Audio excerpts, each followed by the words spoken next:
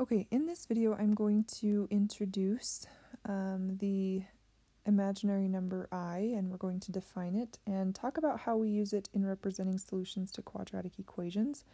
In future videos we will talk about I in relation to complex numbers and how to actually perform operations with them. But for today, talking about the value I and where it shows up in our quadratic solutions, let's kind of take one step back and recall what we drew at the very beginning of this year, or at some point hopefully in your mathematical career you've seen what we call the number system. The number system is just the development of numbers. So you think about way back in the day, we talked about kind of in class day one about mathematicians didn't just appear, right? At some point there was a caveman, I don't know, right? Here he is. I'm really good at art. There's his beard. And he had to figure out a way to count his sheep, right? And then eventually civilization develops a little bit further and they start to barter and then they start to use money. And so there's positives and negatives. And this development comes from a need. And it started, right, just with natural numbers. So we use that weird symbol n, and natural numbers are just like the numbers 1, 2, 3. Then eventually they created a placeholder. So the number 0, that allowed them to repeat digits and not have to memorize so many symbols in their civilizations. We then have negative numbers that came along. And again, negative numbers, you'll remember probably when you first learn negative numbers, they can be a little challenging at first. But you need negative numbers if you're going to solve an equation such as 4 plus x is equal to 2. Now, it's an impossible equation unless you allow negative numbers to play. Because if we subtract 4 here, right, the only thing that's going to work here is if x was equal to negative 2. So negative numbers became necessary in relation to solving equations. And then fractions, right, we use fractions when we use division. And those were called rational numbers, and the Q is their symbol. So anytime we had a rational number or a fractional value, it could fit in the number system there. And then they run into situations, right, with irrational numbers. And so we use this P to represent irrational numbers, and those are numbers that used radicals, so like the square root of 3.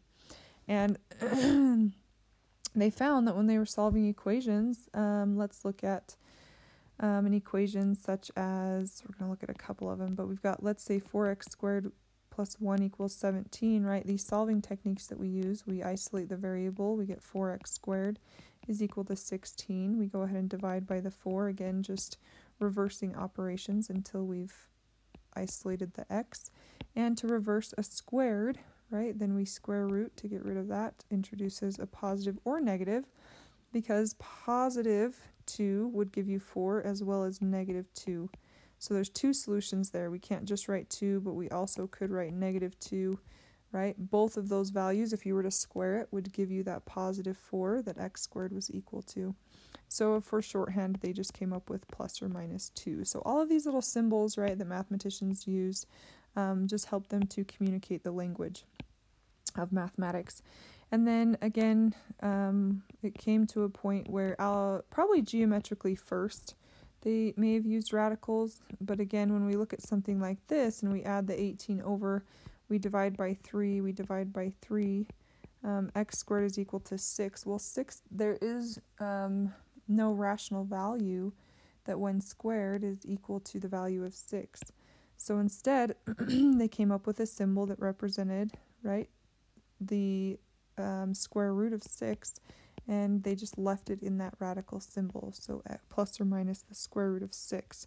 If we square the square root of 6, then we end up with 6, and that would be our solution. So this, once they accepted that radical symbol, right, they accepted that that is a value on the number line at some point. It's just a decimal value, and we want to leave it in exact form. This is what we call the real number system. All of these numbers can be plotted somewhere on the real number line, right? With 0 lying at the center, positive numbers are graphed to the right, negative numbers are graphed to the left, and all of those values could be on there somewhere. Eventually, however, equations such as the following, I'm going to write another one off to the right, x squared, say, plus 19 is equal to 3. Now we start to solve these equations and we subtract the 19 over, and we get x squared is equal to negative 16.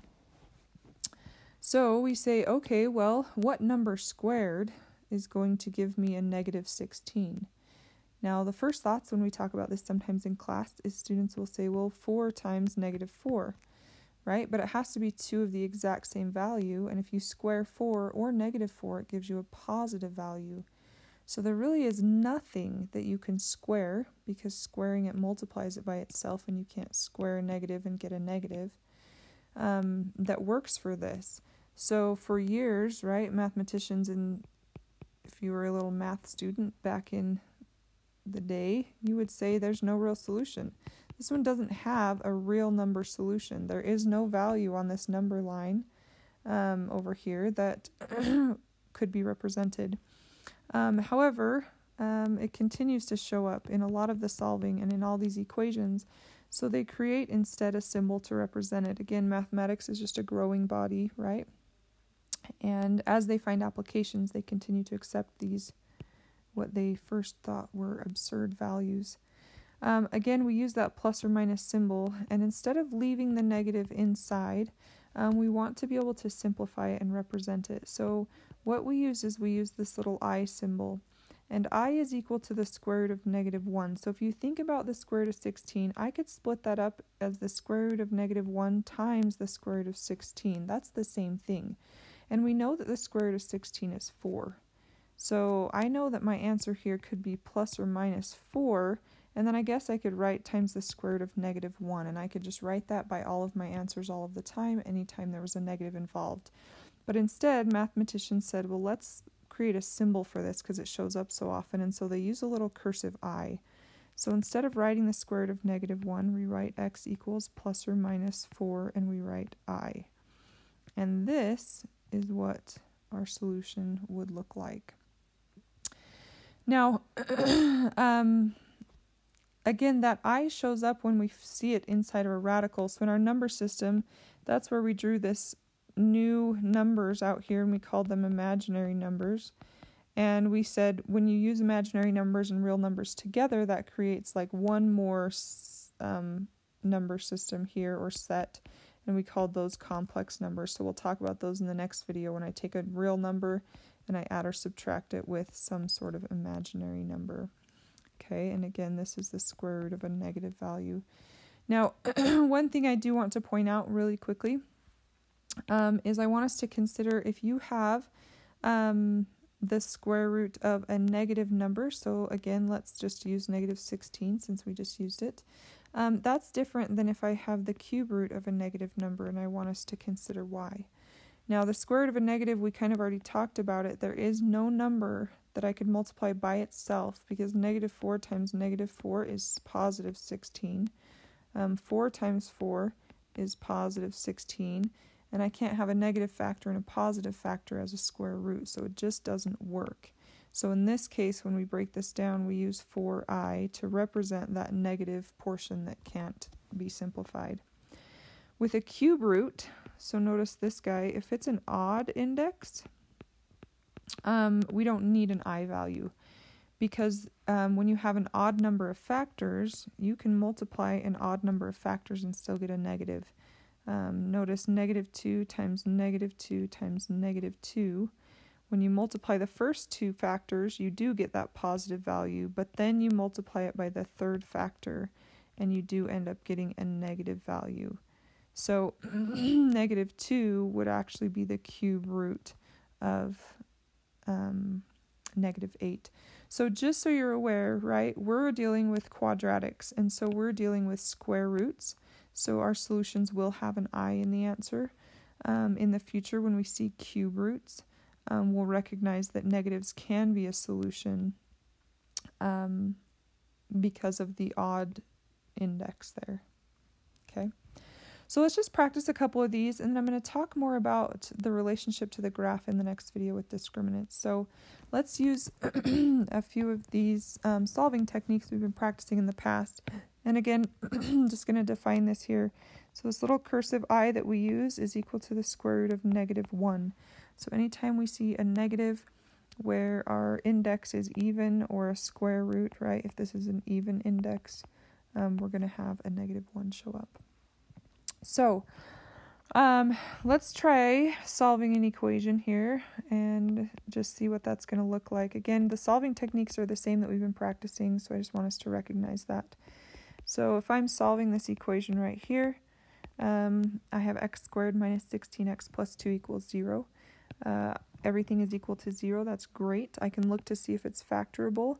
Nothing multiplies to 2 that adds to 16. So I'm going to go ahead and complete the square, right? There's an even number in the middle there. So I would have x squared minus 16x. I'm going to leave room to complete the square. Move the 2 out of the way, and that's equal to 0.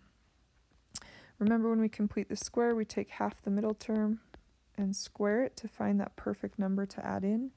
In this case, 8 squared, or negative 8 squared, is 64. And if I add 64, I need to keep it balanced. So I subtract 64. So in this case, I get x squared minus, oh, okay, just kidding. We're going to factor this. And I feel like I created a problem that does not have a complex number, but let's finish her out. When we complete combine those two, we get negative 62 is equal to 0. So in this case, we have x minus 8 squared. I'm going to move the 62 to the other side. Oh, it's a positive 62. So tricks on me. X minus 8 equals plus or minus the square root of 62.